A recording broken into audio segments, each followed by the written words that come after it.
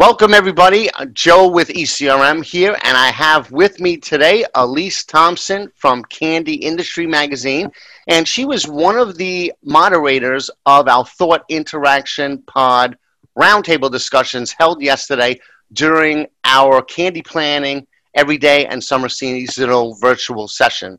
So, Alyse, thank you for joining us, and I'd love to cover some of the takeaways from the roundtable discussion, but I guess to start off, can you give an overview of what the topic was? Sure. So the session that I moderated was about online candy sales and what it means, especially in terms of the pandemic, especially because consumers turn increasingly to online shopping during the pandemic because they don't want to go into brick and mortar stores or the government says they can't. So it's definitely become more important for all food manufacturers, not just candy manufacturers. That's interesting because a lot of times candy is an impulse buy. You see them at every single checkout in a grocery store, and now it's turned into more of a deliberate purchase. Or are they kind of turning into an impulse buy online in some ways? That's the million-dollar question because people, again, fewer people are going into grocery stores. Fewer people are going into convenience stores to grab a candy bar or a pack of gum when they buy gas. So it's tricky in getting those sales. The big thing that I think candy manufacturers are doing is relying more on their online presence to build awareness, whether that's through promoting their products on social media or really beefing up their email marketing campaigns so that way they can get the word out. But they're having to come up with some creative solutions in terms of marketing and in packaging sizes just to recoup some of those sales. Now, are they selling directly from their own sites or are they using third-party vendors? I think there's a mix of both. Some of the participants in the session said that they were very glad that they had really focused on building their online presence and building their direct-to-consumer sites before the pandemic hit because it became crucial to have those. The trick is getting people to buy enough to justify the shipping costs, especially cold shipping, which is important when it comes to chocolate or any candy that might melt. So it's a balance between that. And then there are some manufacturers working with third parties, apps like Instacart and Postmates in order to get product out to people who don't want to leave their houses. Yep. What about, you mentioned the melting factor, right? Chocolate. I'm sending some chocolate to somebody in Arizona in the summertime. How does that work? Do I put dry ice in it? Or?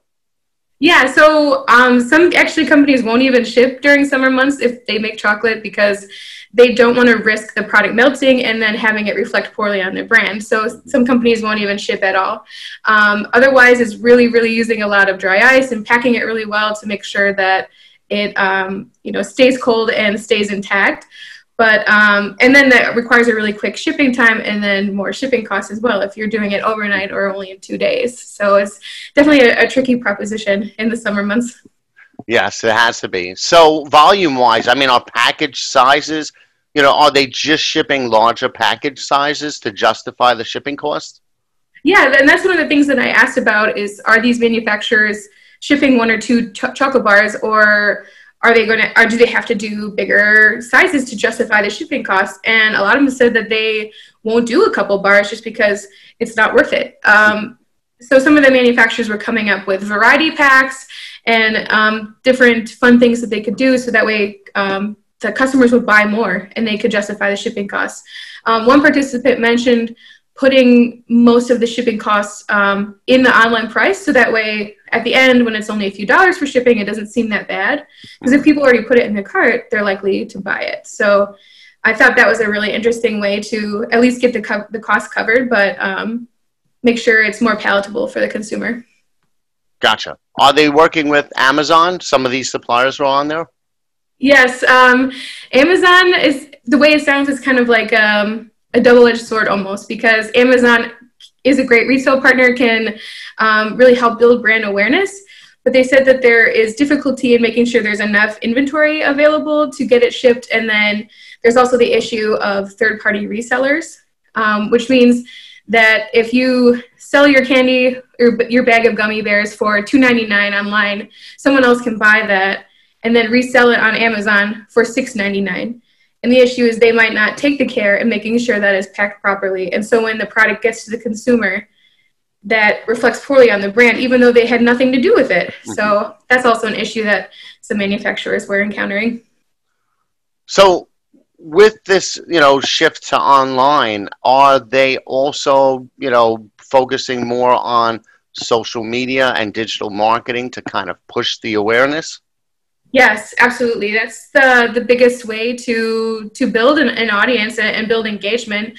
One participant even mentioned working with influencers to get product out there. By leveraging the following that these folks already have, they can build brand awareness. So that was interesting to me because I didn't even think about using them, but I guess it can be really beneficial, especially among people who look to these influencers as a guide for things that they can do in their lives. So I guess that's their opportunity there. It works in cosmetics, so I'm guessing I didn't even think about there being candy influencers, but you know what? There's probably some for every single category. Right, and I feel like especially if it's a certain kind of person who's an influencer, they can recommend all kinds of products from beauty to candy to snacks to anything else. Yep. Cool. All right, well, thanks again for moderating the roundtable. Always great to have you at our sessions, and I hope you have some great meetings later on today.